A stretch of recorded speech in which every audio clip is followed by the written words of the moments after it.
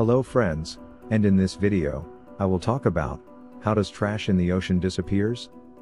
Much of the trash in the ocean does not disappear, and this is becoming a big problem. Biodegradable materials such as paper, cardboard, and food quickly disintegrate, degrade, and are eaten by microorganisms in the ocean. However, materials such as plastic, glass, and metal do not degrade as well. Glass and metal tend to be heavy enough that they sink to the bottom of the ocean, out of sight. On the other hand, most plastic objects float on the surface of the ocean. Over time, ocean currents either wash this floating trash ashore or sweep it into big patches of garbage in the middle of the oceans. There are many oceanic garbage patches across the globe. The biggest one lies in the northern Pacific Ocean, and is called the Great Pacific Garbage Patch. Oceanic garbage patches are formed by the tendency of circulating ocean currents to gather floating debris into the center of the circulating pattern. The Great Pacific Garbage Patch stretches from Japan to California and is densest at two central regions, at a point between Japan and Hawaii, and at a point between Hawaii and California. Most of the floating, non-biodegradable trash that makes it to the Great Pacific Garbage Patch stays there.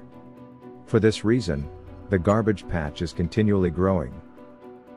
With that said, it's not like there are mountains of recognizable objects sitting in the ocean.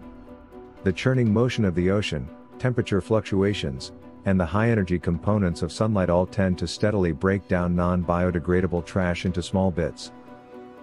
These bits typically range in size from microscopic specks to marbles. They mostly disperse across the surface of the water, forming a thin layer. Some of the plastic bits are also pushed down below the surface by the churning of the water. In addition to the large number of plastic bits spread out across the ocean's surface, there are occasionally larger objects such as sneakers, toothbrushes, and bags that have not yet broken down into smaller bits. What collected all this trash into a patch? The ultimate culprits are global ocean currents that are forced to flow in a circulating pattern by the Earth's rotation. The rotation of the Earth creates a force called the Coriolis force. This force acts on everything, but it is usually too weak to notice. Since the Coriolis force is so weak, its effects only become significant when applied to a very large fluid system such as the atmosphere or an ocean. The Coriolis force causes the ocean currents to travel in giant circles, clockwise in the northern hemisphere, and counterclockwise in the southern hemisphere. A giant region of circulating ocean currents is called a gyre and is somewhat like a giant, slowly moving whirlpool. The continents tend to get in the way, deforming and weakening these gyres.